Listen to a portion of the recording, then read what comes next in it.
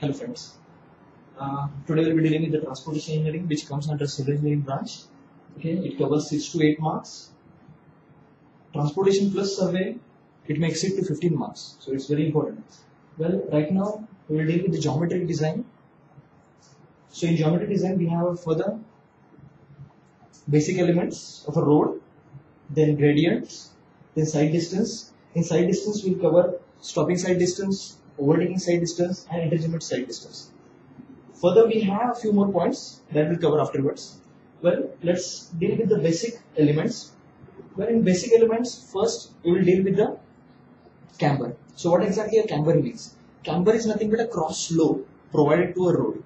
So this is a road section, and this is a cross slope provided to a road in order to facilitate a proper drainage of the water. Okay, so W is the width of the road, suppose. Okay, we have slope 1 in N. We have slope 1 in N. Okay, so now suppose we need to find out the height which is required at the center. Let it be X. Okay, so suppose now 1 is for N horizontal, we have 1 vertical. For N horizontal, we have 1 vertical. For W by 2 horizontal, we have X. Okay, therefore X is equal to W by 2N. By 2N. So this is our main equation. For a straight line camber, it's very important. For a straight line camber, we have derived equation X is equal to W by 2N. Okay, fine. So this was regarding the straight line camber. The next is parabolic or elliptical camber. Fine.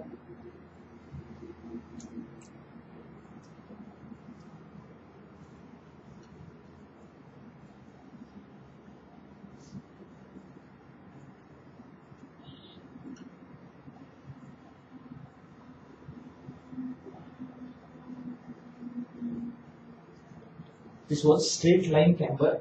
Okay, so we'll deal with the parabolic.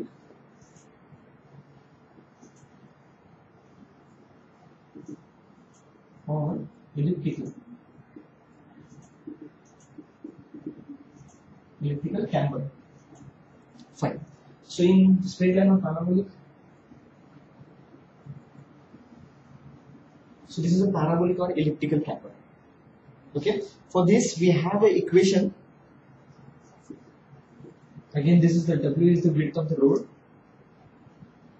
Okay,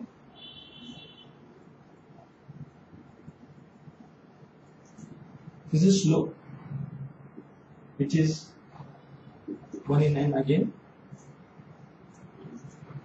Fine.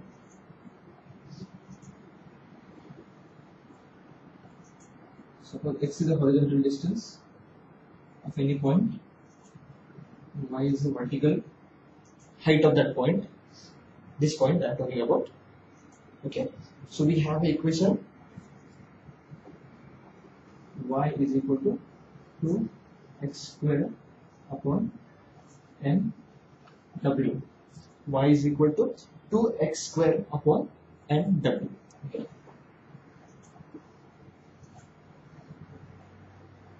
Fine.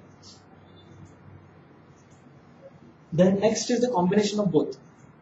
Combination of both in sense the straight line and parabolic. That is straight line and parabolic camber.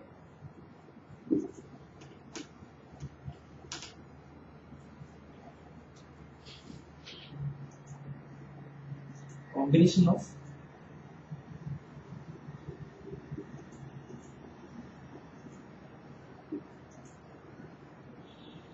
of straight line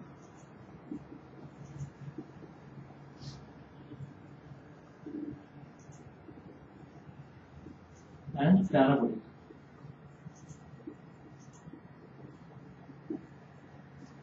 Okay, so here there will be straight portion, again a parabola, and a straight portion. Getting? So this is a parabolic portion which is provided at a center. Okay. In case of a straight line camber, there was a point at the center. Okay. In case of parabolic camber, it was completely smooth. Here we have a straight portion, small parabolic portion at the center, and then again straight portion. Okay. So it is combination of both straight and parabolic.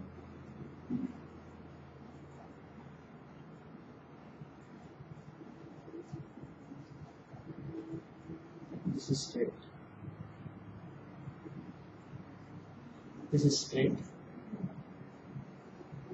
This is parabolic. Okay, that is parabolic. Fine. Here again, W is the width of the road.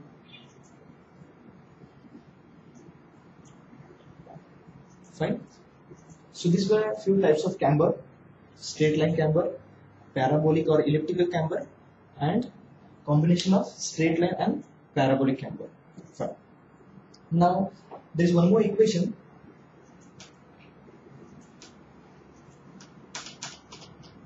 Or I can say a relationship between a gradient and a camber.